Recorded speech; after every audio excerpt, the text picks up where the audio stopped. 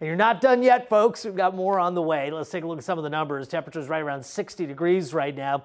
The sustained winds, even though we were really high earlier, they backed off a bit. They're close to 20 miles per hour. They'll pick up a little bit later when this next trough swings through.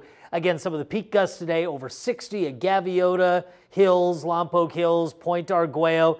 San Luis Obispo, nearly 40. Santa Maria, nearly 50 miles per hour for a gust today. In terms of the rainfall we received so far, half-inch San Simeon and Cambria, a little more than that at Santa Margarita.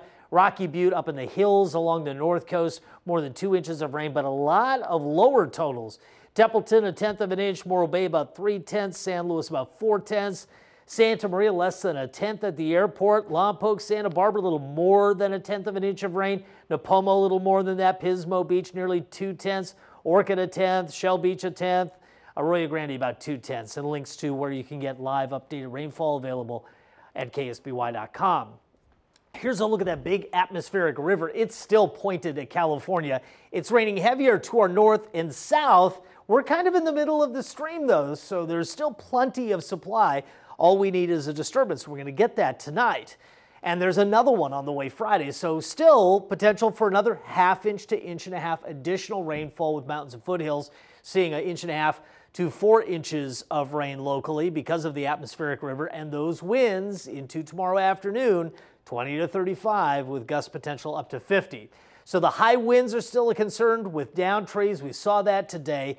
Heavy rain, I'd say medium, because we're going to have that impulse tonight. And as I told you in first weather, for a period of time between, say, 5 and 10 o'clock tomorrow across SLO and then into Santa Barbara County, we're going to see those rain rates pick up, which brings in a pretty minor risk, but not zero risk of debris flow. So there's no flood watch or anything like that yet, but we're kind of close on criteria. There are watches issued in Ventura and LA County for recent burn areas there. So again, the timing there, like I said, between say 4 and 10 o'clock, you can see this area of rain with pockets of more intense rain moving through the area. There is a slight chance of thunderstorms. It doesn't look as good on the modeling today, but again, the chances aren't zero.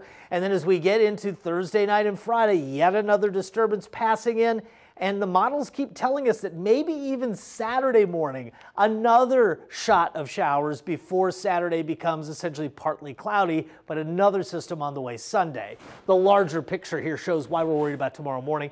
A trough and a cold front really kind of putting some squeeze on things. So wind advisories in place through 3 o'clock tomorrow afternoon, and at higher elevations is a wind warning just because the gust potential and also the sustained potential is just a little bit higher there. Again, to the south and north, flash flood watches and mountain snows. And if you're traveling outside the area, get the very latest with the KSBY weather app. It has you covered. But the winds will start picking back up again. The modeling is showing that through the middle of the overnight. So be aware, a lot of folks this morning, trees coming down and a lot of things happening. Tomorrow's commute can be interesting. So 60 to 65 still for daytime highs. Why?